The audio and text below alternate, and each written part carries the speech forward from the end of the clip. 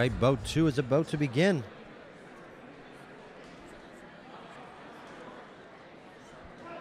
JR Gonzalez versus Keith Morton. This is a B-class fight.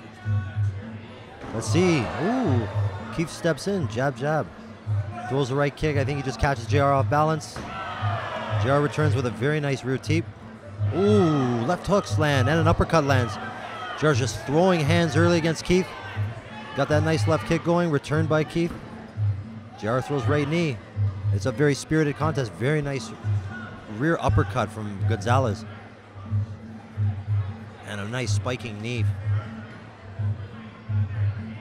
He's got the clinch. Very nice left knee, right knee. Into the hands of Keith. Looks like his lid's about to pop off. Let's see if the MTO judge catches it, or the referee rather. JR, clinch knees. Classic, and the turn. Throws Keith to the ground. JR takes a nice deep breath, catch himself here. Yeah, Keith's got some blood coming right out of his nose early in the fight. Must be from those uppercuts. And teeps from JR.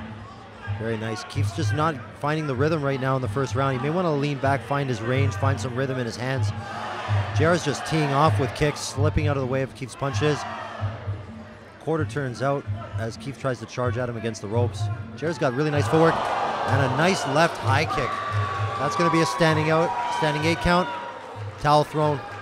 Sudbury throws in the towel. That is an early stoppage to bout number 2. Wow. Congratulations, JR Gonzalez puts on a wonderful performance in front of the Kitchener fans. Phenomenal. This contest, we have a winner out of the red corner, or blue corner. That was definitely not the red corner, unfortunately, that one tonight. The winner of the trophy.